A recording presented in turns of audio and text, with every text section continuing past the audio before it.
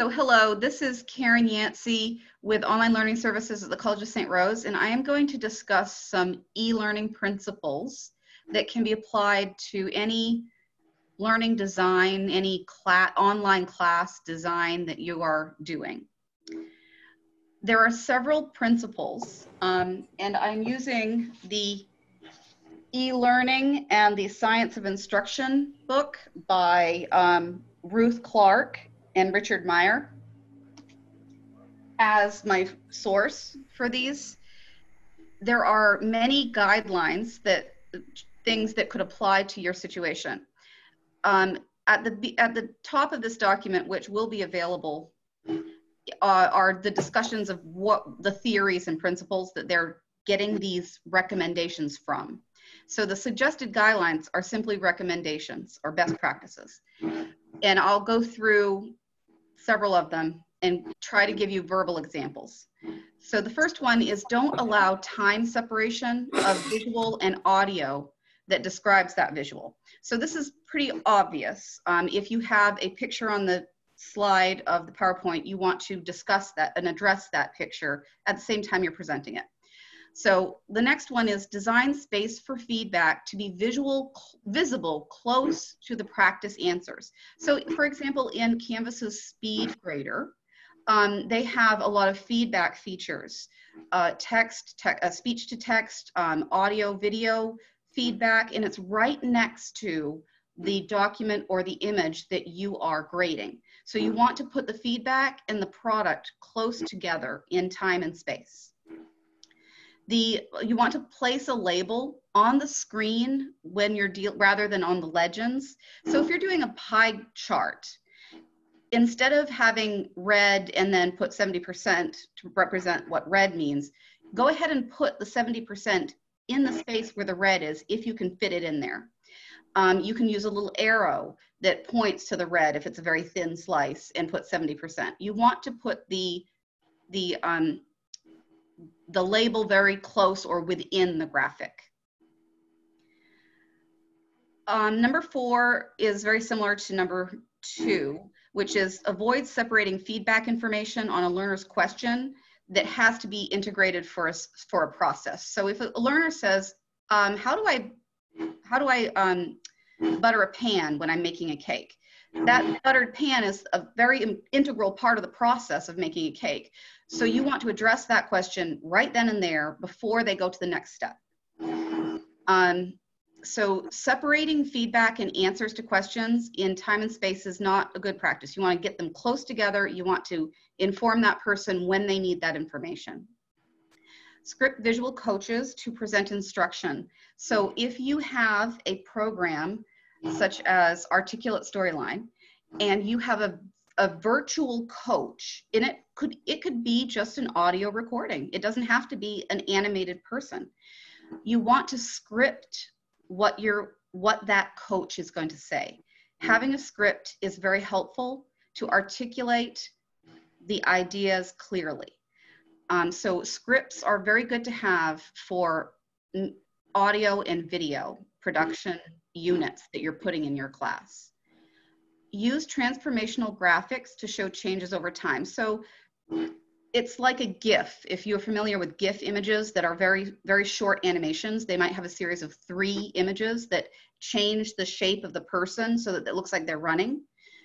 If you're presenting changes over time, you want to use those transformational graphics. They can be very simple graphics, you know, a stick figure running with one foot in front of the other. And the next principle is to use interpretive graphics to explain a system. For example, if you have an image of water pipes, you would want to put an arrow in the direction of flow that water would go in. That's an interpretive graphic that explains the system. For the next one is to use animations to demonstrate procedures, or if you don't want to use an animation, you can use a series of stills to illustrate a process. So you could take a picture of a child putting out a glass, and then the child pouring water in the glass, and then the child drinking from the glass. That would be a series of stills that shows a process.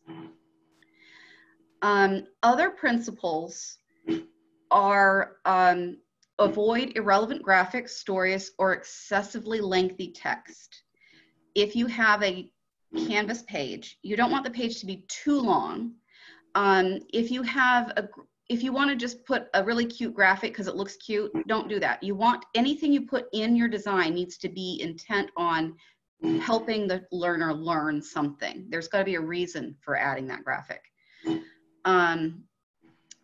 I know that sometimes when you're lecturing, having a story to tell, a side note, is kind of enjoyable, but it breaks up the learning sometimes, because some students have a hard time figuring out which piece of information is more important than another. That's why we use the concept maps in the modules in the LMS Canvas.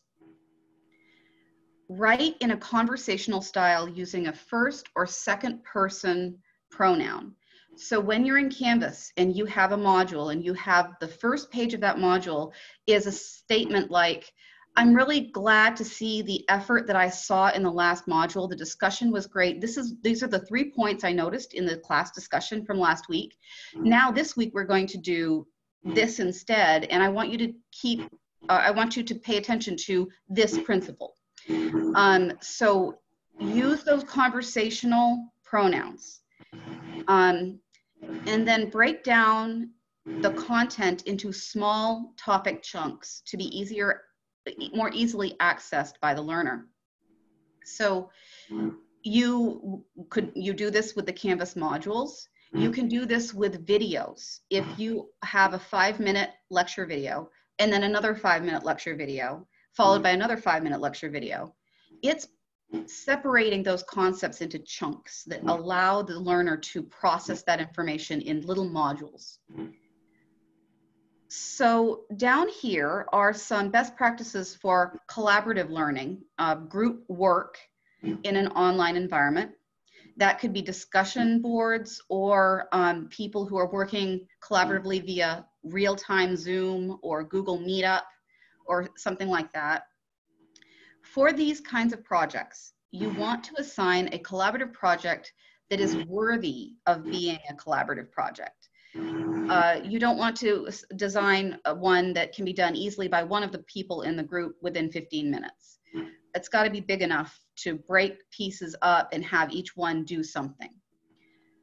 For small teams, you need to form small teams of 2 to 4 members of diverse knowledge, so that the more experienced ones can transfer the problem transfer the concepts to the problem, and the less experienced ones can process the familiar problems they've seen already. And you've got a good dynamic between people who are learning the concept and people who are transferring it into a generalized state or a more specific state, depending on what the project is.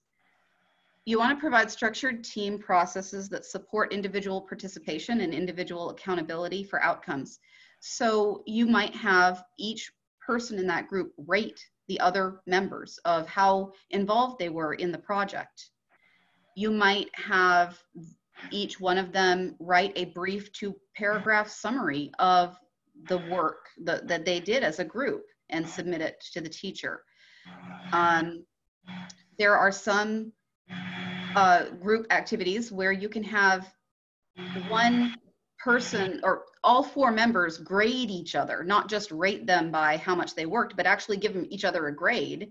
And then the teacher would be the person who has the final say on, I'm sorry, what I was referring to was a situation in which you had one group that was grading 3 other groups. So you have 4 different grades from the same group for everybody in the class, and then the teacher can look and compare those grades to see if they match up by each individual person. So there are 4 grades per person to see if there's any consistency in those grades. The next one is use a combination of synchronous collaboration for synergy and asynchronous collaboration for reflection and equal participation. So in a group project, you would tell them, I want you to use Google Meetup to meet at least once a week. And then you can use a post board to collaborate for the rest of the week. This gives people the synergy, the energy from meeting up with their group mates. And it also gives them a temporal or time space or a time difference that gives them time to reflect on what they decided in the meeting, what they decided in the synchronous environment, and then how they're going to apply that or do their job afterwards. Reflection is an important part of the learning process. Provide structured assignments, such as structured controversy, to minimize extraneous cognitive loads. So when you do post-board environments or discussion environments, you want to keep certain things consistent. Everybody has to reply to 2 people.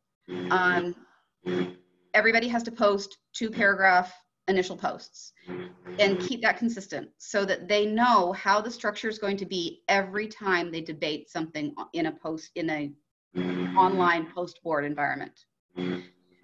If you switch up the rules, there's more cognitive processing they have to engage in to figure out what they have to do. So you want to keep that framework of rules consistent. And then the last one is use facilitation techniques that optimize social presence in online collaborative environments, such as the introduce yourself discussion board, the page where the instructor introduces themselves with a video recording or a picture of their face and an audio recording. That optimizes social presence. You can enforce that these students also post with a video reply, or if they feel uncomfortable, a picture of themselves and an audio reply. Or you can say every week when you post or reply to somebody, choose one of the 3 choices. And you have to do a different choice on the second reply. So if you write back to somebody, that second reply has to be either audio or video.